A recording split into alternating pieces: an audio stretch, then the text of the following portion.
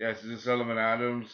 I'm getting my review on Shoku no Shojin Attack on Titan chapter 83, Resolve. And this chapter starts off with a bit of an origin story because we never we knew that we never knew that we knew that Eren and Armin they grew up together, but we never exactly knew how they exactly met each other, And we know about Mikasa's origin, how they met each other after she was kidnapped and by those three criminals, tried to sell her off as a slave, which is pretty messed up, when you think about it. And now, and now we get to see, Armin's story. Like we know that Armin, he's not the strongest, and he was then picked on, Oh, and this is just, and Aaron just found, and this is the way Aaron found it, always picked on by kids, he never stood up for himself. uh, Put up for themselves. And Aaron, he saw something in Armin, back then, and he even asked him his name. Like, and back then they were back then, it shows how much Aaron, noticed Armin, even way back then, like that he was different. I mean, so it makes sense when you think about it. Because they were good friends. Things are right now heating up for them because now that they've won, now they have Patold and Reiner are both down, and so and the Beast Titan. It's very right now. It's very big. When you think about it. But this just blows things out of proportion in a big way because a lot of things were noticed. Right. For example, the man, the general, the Beast Titan, shows up. Shows up right when Armin's he's still on the floor, knocked out. He is messed up. I've seen him. And it's pretty tense. And he has Patold right in his arms, Aaron, getting ready. If he makes his move, he's willing to. He is dead ass willing to cut his throat. He's gonna cut off his head if this dude makes any more move. And he knows that Aaron is Grisha Yeager's son, and he knows that he's his son. But when he looks at him and said, "We are all victims of your father," like basically saying that we're the results of your father's experiments. Did Grisha knew about these guys? I'm like, what the hell? Because we knew that the secret to the Titan race was in the basement. The secret is in that basement. That there's more to the Titan race that Grisha has not known. I mean, the whole reason they're trying to retake back Walmaria is because of what's inside. Because there's something more to that. You know. But when you see his face, he looks a lot like Grisha. Like, and Aaron noticed the similarities. Like, who is this guy? I'm like, it's not Grisha because Grisha's supposed to be dead.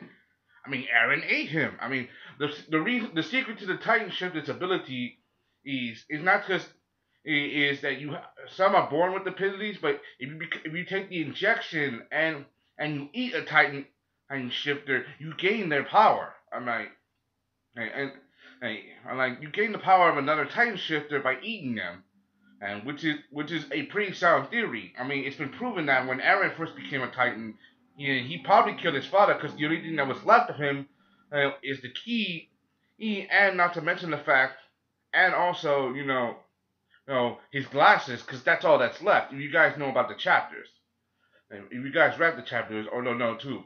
But this all makes sense in season 2 of Attack on Titan, which has been said to come out next spring of 2017, after being postponed not once, not twice, but 3 times, which is ridiculous, a huge ridiculous. I mean, and this was announced in 2014 that it was gonna come out, but damn, why did it take so damn long?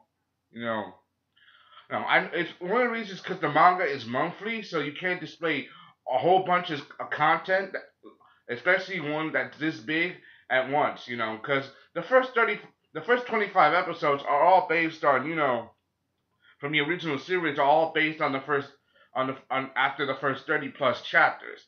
I mean, and then season 2, if they extend to more than 25 or more, it's gonna be another 30 chapters or something. So that's gonna be like up to like anywhere between over chapter 60 to chapter 70, But that's enough about the anime, and let's back to this. Cause knowing this is just pretty big, It's pretty big, and and how intense it is. Everybody's right now rallying because they caught two of the biggest players, and the third one is right there.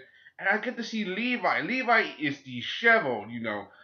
His body is fuming after being burned so damn much. How could this guy even move? Like, Levi is supposed to be humanity's strongest soldier, and he's proving it. He took on the Beast Titan, getting messed up and burned so many times, and he can still move despite all the pain, which is pretty intense, you know. For me, that shows how much of a badass Levi is. We also get back to Hanji's group, you know, with John, Mikasa. They're trying to do their best, you know. They want to know what is their best move. Now that they captured both colossal, now that the colossal and armor down, it seems that they're gonna make their move. What their move is, they want to turn some of their comrades. They want to get the information from the Titan shifters, but the information they want to understand is, and they're not going to tell them. And there's some kind of metal fragment that was inside Pato's stomach. It said it's a letter from Yomi to Krista. I mean, and we have no idea where is Yomi. I mean, she disappeared after what happened with the battle back at the walls. You know, back in Wall Rose. You know, she disappeared after what happened, and they tried to kidnap Eren. And first awaken his Titan ability to control other Titans, you know, because we don't know what the hell is going on. Because this is a very, very, very big deal, you know, which is something we still need to learn. Because they want to get the information, but they think it's too dangerous to have them alive. So they're gonna make one of their comrades take the injection. You know, the injection that has the ability to turn them all into Titan shifters. But they want to use the injection on their friends and have them eat Potot or Rhina and have them heal up. But they want to choose which guinea pig they're going to use to test it on, because they want to shoot Sasha because she's messed up, you know. And seeing Hanji is literally changed, you know, especially knowing that she's lost an eye, that her eye is messed up. Remember, Hanji is a bit, you know, psycho in a certain way, you know. Especially when it comes to her brutal experiments, you know. Seeing this. We also get some more good news that despite everything,